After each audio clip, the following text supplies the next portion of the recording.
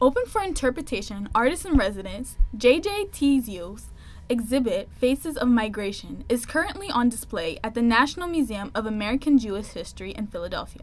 A son of French immigrants, Tiziou used his own experiences as an inspiration for his project. Some of the folks that we photographed were immediate immigrants, recent immigrants, and others were folks who've lived in Philadelphia their whole lives, but their families have experienced migration or displacement at some point.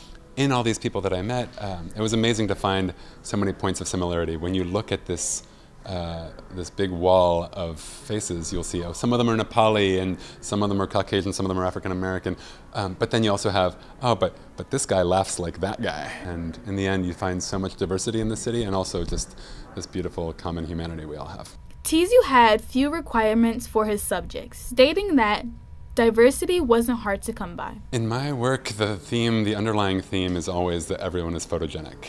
The word photogenic literally means to generate light. It doesn't have anything to do with looking good in pictures, but for me that becomes a spiritual metaphor about sort of how we see our neighbors. I wanted them to all be lit consistently. We were doing the photo shoots in different locations around the city, but for me there was an appeal in having everyone photographed in the same light so that it would sort of unify them and let you really focus on the individuals rather than being distracted by variations in the lighting or the background. With immigration being on the tip of everyone's tongue, Tiziou offers an artistic approach to a pressing topic. Immigration enriches our country. It certainly comes with challenges, but I hear a lot of fear of the other in this world. Right? Why are we afraid of, why are we not throwing our arms wide open to people who need support, who will in turn enrich our country? This museum actually has so many amazing parallels of people who were turned away, we tried to put quotas and we said, oh no, turn that ship back because those immigrants, they're going to come and make us uncomfortable. But they also bring such power and such diversity and so many skills and resources. It's a complicated thing, immigration in our world, but I think that we should be encouraging it and facilitating it as much as we can.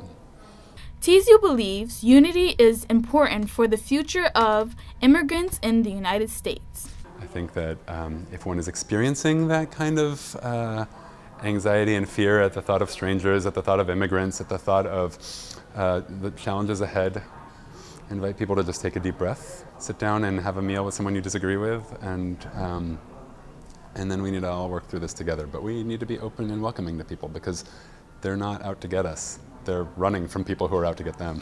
This is Sophie Lubin from the FLC Youth News Team, signing off. See you later.